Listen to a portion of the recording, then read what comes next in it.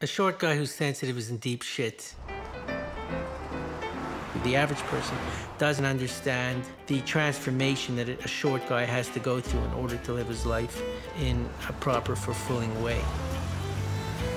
Most short-statured people are just resigned to their fate of second or third-class citizenship. You may be ignored, you may be dismissed, you may get less respect if you get any respect at all. You may get less courtesy if you get any courtesy at all. You had to choose a date from these 5 men. Who would you go for? On first instinct, probably number 1. Number 1? Number 1. Number 1. One. Number 1.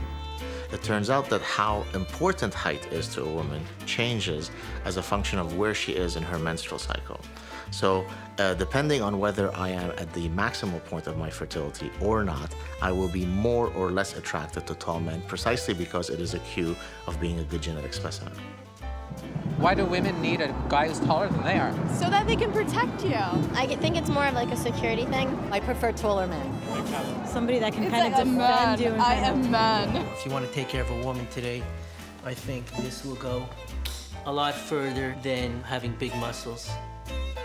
I'm Tom Rubin, and I'm short, horny, and pissed. There must be some women who prefer short men. I mean, at the very least, it could be a fetish. There's a fetish for everything, right? Feet, rubber, shit. There's a fetish for shit, but not for short men. There's a midget fetish. I'm too tall for that.